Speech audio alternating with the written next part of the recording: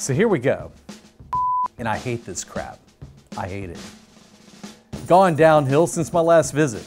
Customers dressed like they were at McDonald's. Servers whose uniforms don't fit. Oh my gosh. Waiter has no knowledge of wines and took no effort or time to explain the menu. Well, that's his ass. My wife's pasta was cold. My fish was tasteless. The chef should have the palate to season everything properly. However, my salt tolerance and the chef's seems to be different. Bored and unhappy. Stop with the pretentiousness and just put some salt and pepper shakers on the table like normal restaurants do.